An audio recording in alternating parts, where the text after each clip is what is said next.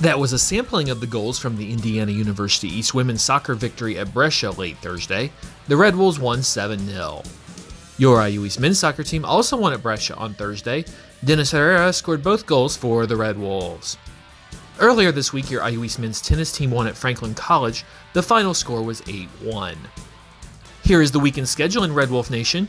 Your IU East men's tennis team concludes its fall season today with a match at Franciscan University. First serves are at 4 p.m. Your IU East volleyball team is at home tonight against Midway. Match time is at 7 p.m. on Lingle Court. Your IU East volleyball team is home again on Saturday at noon against Asbury. It's the senior day match for IU East senior Maria Brazel. Also tomorrow, your IU East cross-country team is at the NAIA Great Lakes Challenge in Grand Rapids, Michigan. The first race is at 11:30 a.m. Your IU East soccer teams are both at home on Saturday against Cincinnati Christian. The women's match kicks off at 1 p.m. It's the pink out game for IU East in support of Breast Cancer Awareness Month. The men's match kicks off at 3:30 p.m. The Red Wolves seek their 4th win in a row. This has been your Red Wolf Rewind for October 19th, 2018.